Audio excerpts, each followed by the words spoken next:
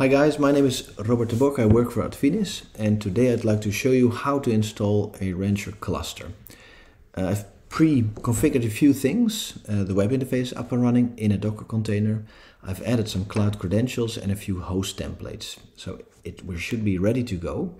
Let's add a cluster on DigitalOcean in this case, but as you can see there were many. Call it my cluster or so. And there's a few functions in this cluster: etcd, control plane, and workers. Let's first make etcd. This one and not a worker. It needs 1, 3, or 5. Let's pick 3. And etcd is not too heavy in resources, so we can use a small one. Let's add another function called control plane. Let's add 1. That's the minimum. And as you can see, I spread the functions over different machines. I don't want to mix that. And the workers, that's where the actual workload lands on. Can be 1 or more. 1 is a bit silly, it's a bit small. I guess 2 is a bare minimum, maybe 3 or 100 if you'd like to. And this one can grow a bit in size. So medium or very big is smarter. Each node loses a bit of overhead. So the bigger this is in terms of memory, the less you lose basically. Now you can configure all kinds of things. Let's just keep everything default and create. This will take a while, say 10-15 minutes, so I'll see you in a bit. So we now have my cluster and it's ready. It's all green and active.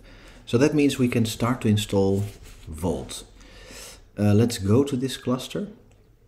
Here it is, perfect, and explore, do the cluster explorer. You get to see the status of your Kubernetes cluster. In this case, we're going to add a Helm repository and install Vault. And for that, I'm going to basically follow the documentation. The documentation of HashiCorp products is really good. So I really strongly suggest you have a good look. It just helps. It's easy to play with. So now we have a repository and we can install Vault. We did not add any persistent storage to this cluster, so we're going to start it in dev mode, which is not production ready, but it's good for demos like these or so. Let's copy this. Here we go. So we should now start to get a kubectl get pods, get Vault. See, it's not ready yet. It takes a moment to start up and it's ready. That means we can start to use it. So now that Vault is up and running, we can basically start to use it. Log in with root. That's the token for a dev environment. Once again, that's not production ready, but good for this kind of demos. And you can see here the web interface. Vault does have a web interface. It has a CLI as well, which you can also access here.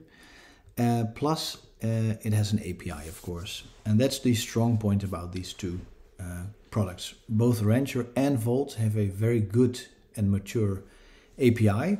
So automation of these products is doable. It's quite easy actually. So I hope that shows you a bit how easy it is to install Vault. In a production environment it is a bit more difficult of course, but it's not rocket science basically. So see you soon.